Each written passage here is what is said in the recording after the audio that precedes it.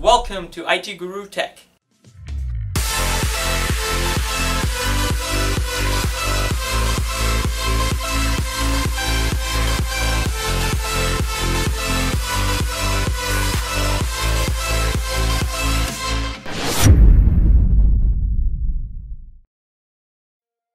Hey guys, welcome to IT Guru Tech. Today we're going to upgrade this Asus Q504U 2-in-1 touchscreen laptop computer to a solid state drive. It's got Core i5, 12 GB RAM and a terabyte hard drive, and we're going to swap out the terabyte hard drive with the 250 gig, Western Digital solid state drive. This computer is about $650 at Best Buy, and just comes with a terabyte hard drive, so we're going to boost the performance significantly by installing the solid states. Here we go.